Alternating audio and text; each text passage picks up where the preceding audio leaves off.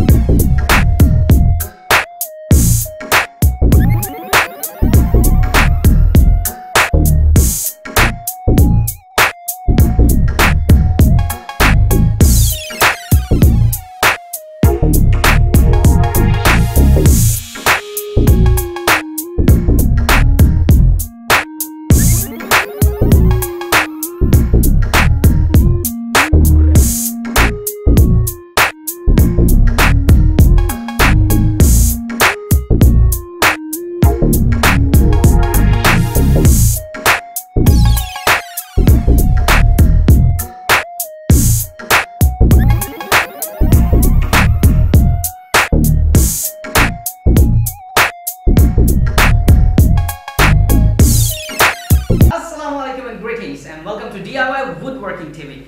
I am starting to build my planned long table here so my kids can do some woodworking projects together with me. Now, during this process, I will be learning some new woodworking tricks, some new woodworking skills. For instance, I will be learning bridal joints, how to make bridal joints, how to make half-lap joints. And I'm kind of nervous about it because my measurements are not very accurate, not very straight. But I'm doing my best, and I am learning. To cut half-lap joints or bridal joints, I have yesterday made myself this jig, and I found today that I have to improve it. I cut it from here so that I can clamp the wood properly, and also I had to add some tape. One, so it slides very well. I also added some wax on it. And number two, to as close as possible make it 90 degrees, so the cuts will be 90 degree properly. Now, these are my pieces of wood that I have already cut. I am also using my 3D printed tool for the center marking. It's proving to be very, very useful. As you can see, I can mark very easily you know, how much area I have to leave at both sides and mark the center as well. And for the accuracy of this tool, I tried after marking the lines. It actually is very, very accurate. Let's get to work and hope things go right.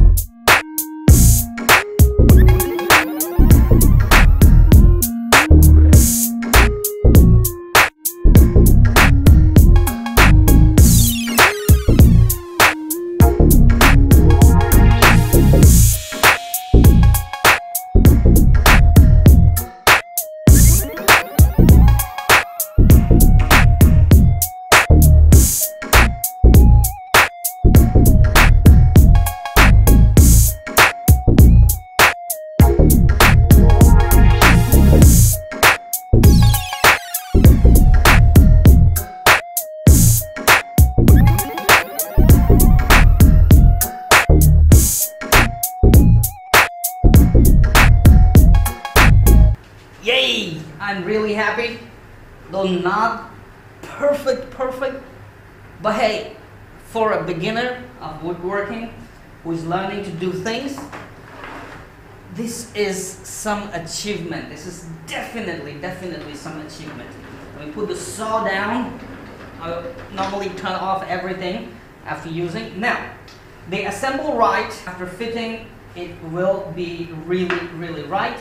Somewhere, obviously, a little bit misalignment, but overall, the angles are doing very well. Now, obviously, beginner mistake. I cut wrong one piece, but it's still in contact. I will strengthen it up. They turn out to be really nice. This tenon jig is really doing a very good job. Okay, my half-lap joints are good. These joints got a little bit loose. One is tight, one is loose, but overall they have very good fit. For the very first time, bridal joints and half-lap joints, I will call it an achievement for myself, because I can still glue them, and after glue them, obviously I will put a screw in them and they will be nice and tight. This is not going to be a very high quality work, but it's going to be a table that we will use for work. So it will actually see rough and tough times. Man, I change plans very, impulsive. I am impulsive, so upon an impulse I thought, you know what? Let's change the plan, not to mount the other side on the wall, but build a complete frame and then mount the frame on the wall. So this is how one frame assembles, then there are 3 frames, and each frame will be bolted, mounted in the wall on the floor. 1, 2, and 3. And after that, these long pieces will reside on top, in the middle, and on the bottom, making it a nice long table with shelves under. It's all a learning process. I made a mistake and cut these bridal joints, the inner sides, a little bit thinner, and that means it's a very, very loose fit. Now I could always cut some very thin wood and insert them as a chip in between and make it work, but I just, it's a DIY. I just want to try something else. My dust collector has collected a lot of dust from the saw when I was doing the saw work, and what I'm going to do now, or I'm doing, is spreading the glue, wood glue, and then spread some wooden dust on it and settle it on top of the glue, making it a layer.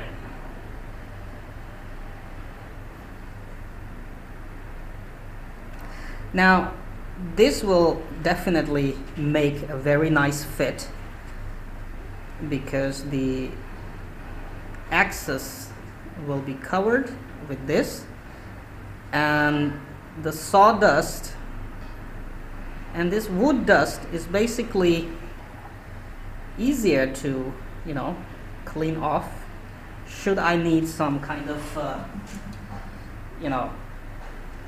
if it is a very, very tight fit. That's what I want to say. If it is a very tight fit, I will be able to easily remove this by sanding it.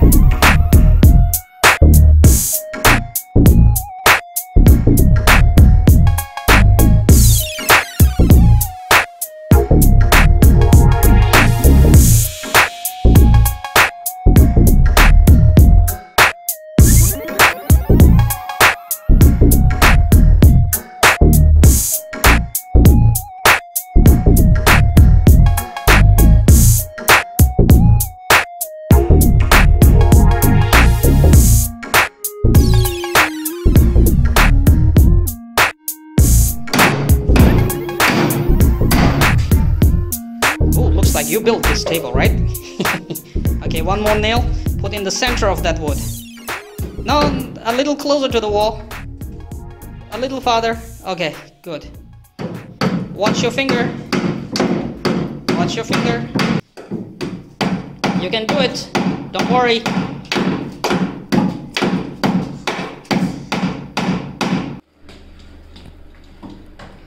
So, my hard work pays off, and Kidu's helped me a lot with cleaning up and settling down the things in that new storage and new table. We are getting much more organized.